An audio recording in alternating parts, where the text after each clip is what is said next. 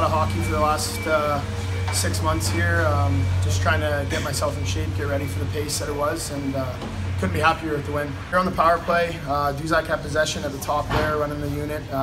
He gave it to me. We had talked earlier about him slashing and me rolling over top. I grabbed the puck, I kind of made a cut to the net, took a shot. Luckily, I put it past the defender, and the goalie had no vision with Whitty screening out front.